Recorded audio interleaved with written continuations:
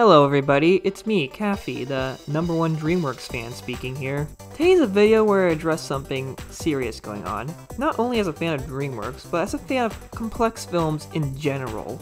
Dreamworks stopped making films that appeal to me, and now they only make crap for babies.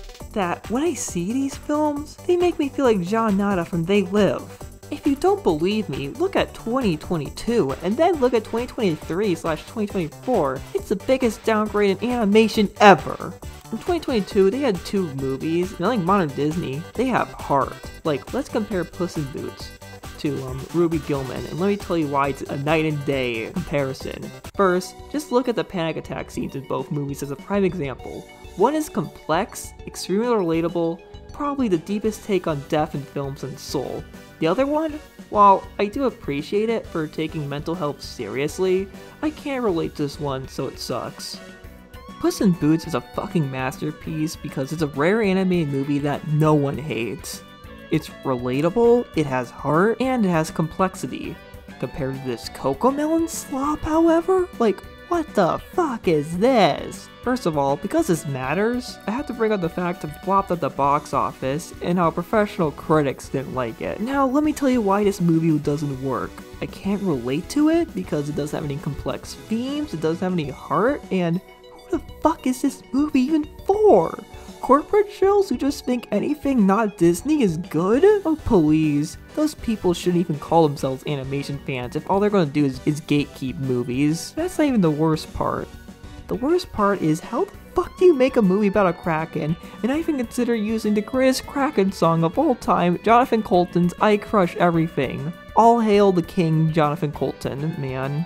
Okay, I might have to explain this further. Yes, Puss in Boots 2 unfortunately didn't use any Jonathan Coulton music and instead used Spanish music, but honestly, I don't listen to soulless pop music anyways. I just listen to video game music and anime openings. Though that does remind me of another movie Dreamworks released in 2023 that's also mid! This movie is called Trolls Band Together, and it's a stupid baby movie for babies. And if you're wondering why I even bothered watching this crap if I'm a grown adult, to that I say, you guys don't understand. I am a critic. I have to watch and review all the animated movies and keep up with the new product, unlike fake animation fans who don't keep up with the current stuff. I know a show like PJ Masks isn't going to appeal to me, but you gotta understand, this is on the same channel with Bluey, so I gotta watch it and make that a lengthy review for another time. But the main reason why this movie sucks is that how do you make a soundtrack with various artists and not use a single Jonathan Coulton song?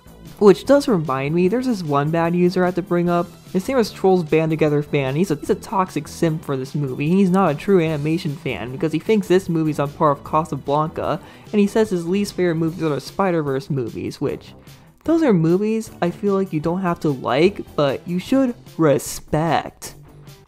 And now let me talk about Megamind vs. the Doom shit. Error. You fail to realize this movie does not exist, no. Oh, this isn't an official Dreamworks movie. Well, this still has their logo, so I'm counting it. You do not understand, this is a fake movie that does not exist, like Jimmy Neutron's, John Muteman, Josh Nerdzo and the wife of Ghost Politics. Huh? Well, those existing movies suck. Also, just recently they released a movie called Kung Fu Panda 4, and do not watch it. I only watched it to amuse you guys. I did not like this movie at all. It also had no Jonathan Coulton songs. It was just mid. There's only one hope at this point, that their next movie, The Wild Robot, we must make sure is the animated film. An apology for all this lackluster slop we've been getting, and it's finally going to be a wake-up call that could showcase these greedy executives that animation is more than just entertainment for kids. It is an art piece, and the best animated pieces are ones that everyone can enjoy of any age, and anyone can relate to. One can only hope that one day we'll get complex masterpieces from the studio again. Anyways, I'm gonna go talk about what Nintendo's latest masterpiece will be in their upcoming Direct online, and wait for my John Nada Funko Pops to come in the mail. I'm the Litterbox Critic, I'm signing out. Full disclaimer, this video was bait and meant to be satire. Trolled!